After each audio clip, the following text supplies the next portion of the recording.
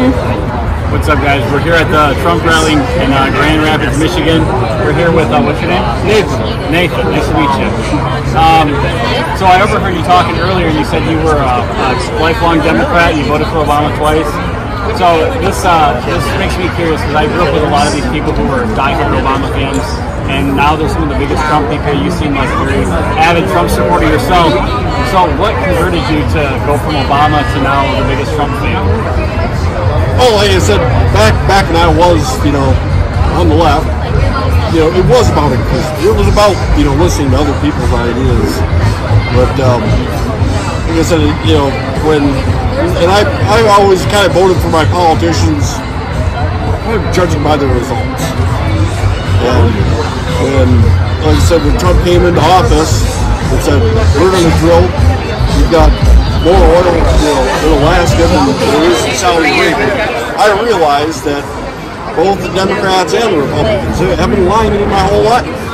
And it's why wouldn't we dig up our own oil as opposed to giving it to the Saudis and the UAE and all these people that don't like us, don't have our interest in mind, using our own money to undermine our national security all over the world. It was like a light bulb went off. And so you didn't vote in 2016, right? What's that? Did you vote in 2016? Yeah. Who did you vote for? I voted for Trump. You voted for Trump, and then again in 2020? Yeah. Because like I said, when Trump was elected, I was kind of glad that Hillary lost. The Second Amendment has always been important to me, and I remember the terrible days of the Clinton, assault weapons ban, and I was not going to vote to go back to that. Yeah, I totally agree. That's what made me vote for Trump initially. And I guess my last question to you is, what are your top 3 issues that are motivating you to vote this time around? We need to close the border. I went down to Texas a month ago, went to the border, seen the chaos, seen where the fentanyl is coming in. And anybody that wants to say, oh well, we're shutting out women and children, you haven't been there. You haven't seen the evil that is going on, with your own eyes. Anybody that wants to say anything different, just go to Laredo, Texas. That's number 1. Number 2, we need to drill. We need to get American energy. We need to keep these trillions of dollars in our pockets, building our jobs. And again, we need to renegotiate all these terrible trade deals that have just been undermining the American worker for decades, if you're going to be honest about it. And the third? Was it 3? I think it was 2. I think that was 2? Just leave it at that? We'll just leave it at that. All right, nice talking. All right, what's up, guys? We just got back from the Trump rally. We're back at the hotel. We're at the bar.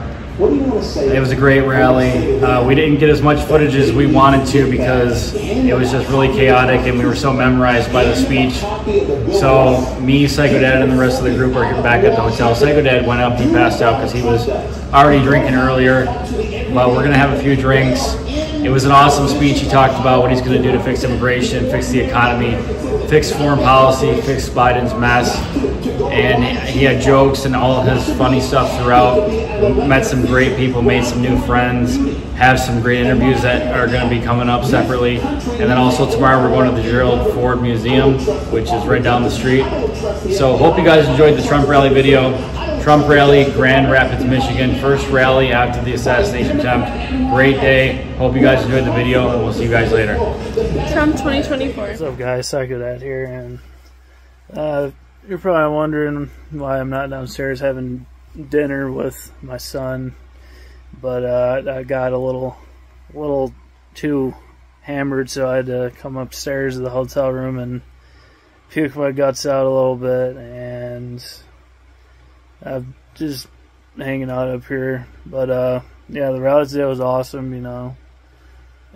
It's just so much unity, and it's needed now more than ever. So the rally was awesome. We're gonna go to the museum tomorrow, and hopefully I'm not hungover, but who knows? I'm sure my son will be up, finished with his dinner So, yeah. Psycho Dad out.